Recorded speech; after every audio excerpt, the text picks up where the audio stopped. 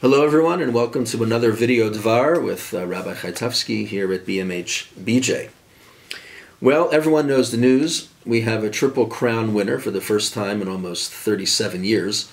And Jews around the world take pride in the fact that the horse, the owner of the horse that won the Triple Crown, was an Orthodox Jew born in Egypt, who currently lives in Teaneck, New Jersey, is a member of an Orthodox shul there, Mr. Ahmed Zayat and his family, and they justifiably are very happy with their good fortune.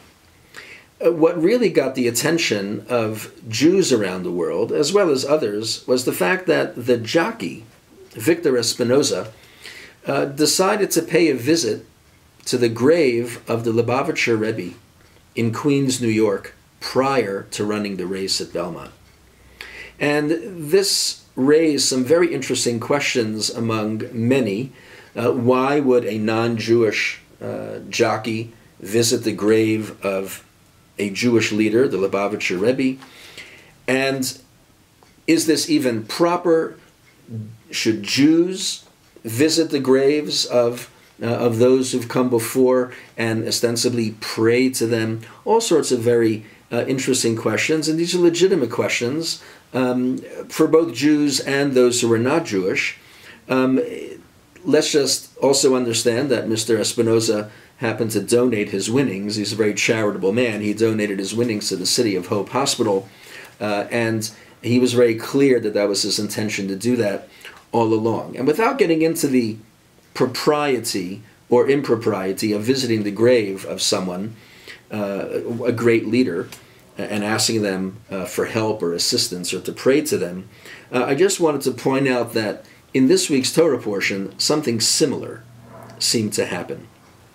And what am I referring to? I'm referring to the episode of the Spies, the episode of the scouts that were sent by Moses to scout out the land prior to the Israelites crossing the borders. And we all know the famous story. It was the cause of the 38 years of wandering in the desert. 10 of the spies come back with a devastating report about the land, saying giants live there and saying that we'll never overcome them. It's a beautiful land, but we will never overcome it.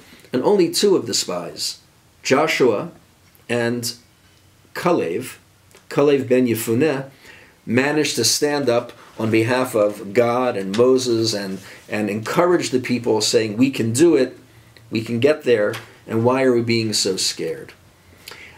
It's interesting that the Torah actually emphasizes not so much the role of Joshua, but first emphasizes the role of Kalev.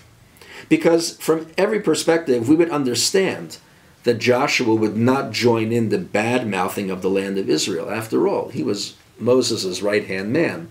He was going to be the next leader. He was absolutely loyal to Moses. So we don't really expect him to do anything other than what he did. But the Torah makes it very clear that it was first Kalev who stands up to the people. It was first Kalev who says, God brought us this far, of course he's going to bring us further. What gave Kalev the strength to do this?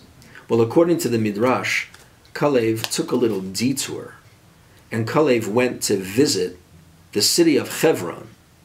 And the city of Hebron was known to have the cave of Machpelah. And Kalev wanted to go visit the grave sites of Abraham, Isaac, and Jacob, and their spouses. And he wanted to pray at the gravesite of our forefathers, of his forefathers, for assistance. And Rashi even says this based on the verse in the Torah that says, Vaya'alu banegev, the group ascended to the Negev, Vayavo ad Hebron, he came to Hebron. Why the switch from plural to singular? And Rashi says, he arrived at Hebron, Kalev, levado halach sham. Only Kalev went there. Why? To prostrate himself al kivrei avot, to pray at the gravesite of our forefathers, shelo yehei nisat lachaverav lihiyot biatzatam, so that he would resist the temptation to be part of the conspiracy of the other spies. And later on, when land is doled out, we are told that Kalev was given the area of Hebron because he was there And as a reward for his courage, he was promised, you will get the area that you personally set foot on. So Kalev goes to the gravesite of Abraham, Isaac, and Jacob, and Kalev prays, and it seemed to work. He had the strength to resist. And it's just very interesting that many people are critical of this kind of behavior, but Kalev seemed to do the same thing, and it worked out well for him.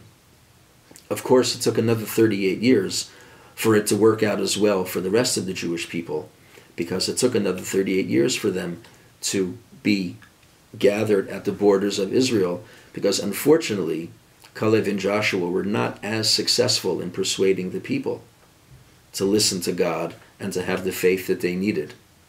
We need more Kalevs and we need more Joshuas, and it's just something for us to think about with this week's Torah portion of Shelach. Shabbat Shalom, and I'll see you in Shul.